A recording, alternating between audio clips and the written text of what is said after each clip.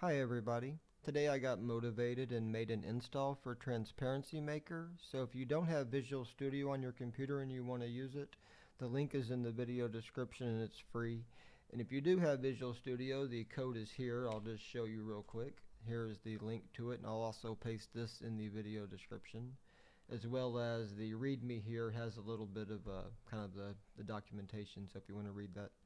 So what I'm going to go ahead and do though is show you how to create textures using paint.net, which is the poor person's Photoshop, and it's free also, or you can buy it in the Windows Store for $5, and I'll put the link to that in the video description also.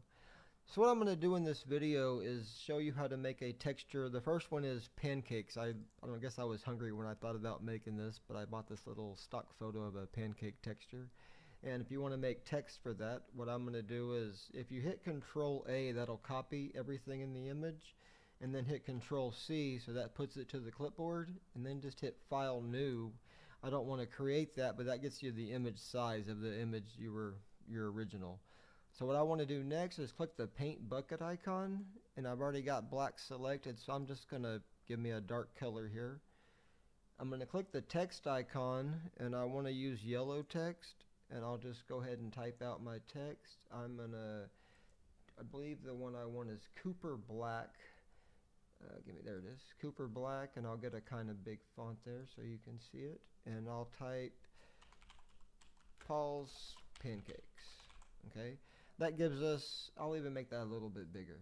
Sorry, make that pretty big. Alright, so that is going to be the first thing we're going to do is save this. So let me just hit Save As, and I'll just call this Paul's Pancakes Yellow Text, and I'll hit Save. Now I'm going to open up paint.net. I'm going to use the shortcut, sorry I have it open, but I'm going to use the shortcut on my desktop instead of Visual Studio. So just click on it. This is the way paint.net looks when it opens. Click Start. I'm now going to select the Paul's Pancakes Yellow Text. Give that a second to open. Now this is the color picker. If you're not familiar, just click it and it'll give you some information about your image. Now here, like, the total is what I use the most, which is just the sum of the RGB, but I actually know that black is what I don't want. So what I'm going to say is just hide pixels where total is greater than 20. So I'll hide all the yellow text. Might leave a little bit, but that's fine for pancakes, it won't matter. And now we're going to hit Save As, and I'll just call this Paul's Pancakes Transparent Text. Alright, save. Now what I want to do is close this, and we're going to go back to paint.net. We can close down the yellow text, and we're going to open up the transparent one, the transparent text right there. Now I want to hit Control A and then Control C to put that on my clipboard. Go back to my pancake texture, add a new layer, select the new layer, and I'm going to paste in my Paul's Pancakes, and there we have our pancakes written in text. Now if you want to get rid of the black, that's real easy. I'll go ahead and just hit Save As, and I'll say Paul's Pancakes black background or something like that. Hit Save. Now I'll go back to Transparency Maker, open it up again, and I'm going to select my Paul's Pancakes with the black background. That's not it, that's the yellow text. Sorry, close file. Okay, where is my file? Paul's Pancakes. Where did I just save that? Sorry, I must not have saved that in the right place. Hang on. Save As. Oh, sorry, I was working. Okay. Video. That is it. Oh, I saved it as a PDN. Sorry. Okay, that's the. If you have it saved as, by default, it saves the as a PDN, which is the paint.net, and I didn't save it as a PNG, which is going to collapse the layers, which is what Transparency Maker needs. Sorry about that. That was a oops moment, but I'm going to go ahead and keep going. Okay, so now I have the black background. So there, that's what I want.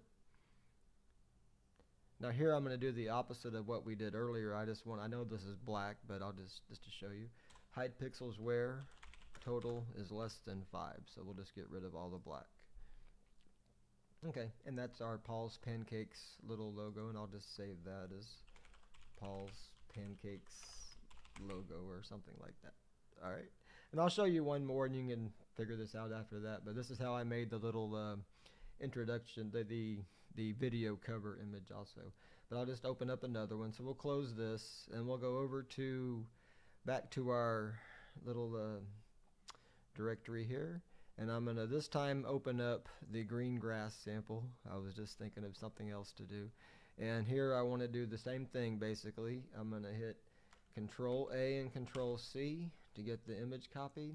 Say File New. Hit OK. I want to paste in. I'll just do black. Oh, sorry. Let me get to black over here. If I could select black. Okay, there. Have black selected. Now I want to get text selected, and I will use yellow for this. And here I'm going to just say, oh, we'll go with Gina's grass or something like that. Let's see if I can find another font. I saw one I liked. This is what I used for the video cover. I used Showcase. Let me see if I can find it. Showcase. There it is. Okay, so we'll just use that. That's fine for this. And we'll say Save As. So it's a real simple process. Basically, just save it with some text you can easily get rid of. So we'll just call this Grass Yellow.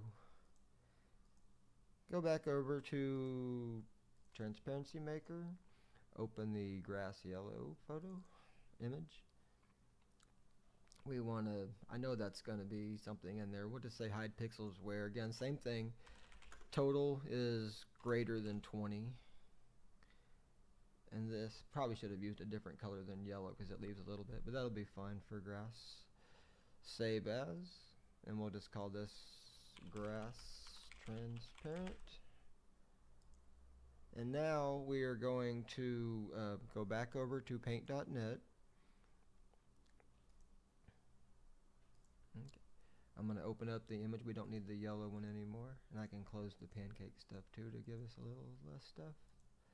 Open up the grass transparent. Now what we want to do is hit Control A and Control C. Go back to our grass image. Come over here. And now I'm going to paste there. So now we have our text with grass. Now we're going to save this. So it's real simple. I think there's probably, I know Photoshop, and I'm sure there's all kind of ways that you can do it all in one program if you have something that you pay for. It's probably more advanced, but since this is, to me though, this is still pretty simple. And I'll just hit save it as a PNG, try to remember this time. And we'll just call this grass small black background. And then go back over to paint.net. Back over to Transparency Maker and open that, and then you can just get rid of the black with one little query. Hide pixels where total is less than 5. So that'll get rid of all the black. Okay, and now I can save that image, and that's how you create text in any texture using paint.net, with Transparency Maker. Thanks for watching, and if you have any questions, let me know. I'm also considering changing the name to Pixel Database. Let me know your thoughts on that, because it does a little bit more than making things transparent. I think this is a pretty neat way to create text that's kind of useful, and it's a little bit more appealing than just using solid colors or even gradients. All right, thanks for watching. Have a great day.